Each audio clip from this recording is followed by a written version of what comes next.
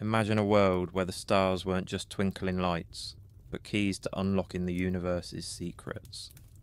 Long before telescopes or computers, brilliant minds in the ancient Middle East and Asia gazed upward and cracked codes that still shape our world today.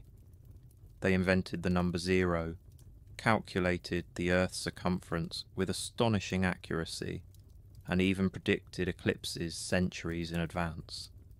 But history has buried their names under the sands of time. Welcome back to Forgotten Geniuses, the channel where we unearth the unsung heroes who changed everything. Today, we're diving into the most famous yet forgotten mathematicians and astronomers. If you're fascinated by how ancient wisdom powers modern tech, hit that like button now and subscribe for more mind-blowing stories. Let's journey back thousands of years. Our story begins in the fertile crescent of Mesopotamia, modern-day Iraq, around 3000 BCE. This wasn't just the birthplace of writing and cities, it was where mathematics and astronomy first took root.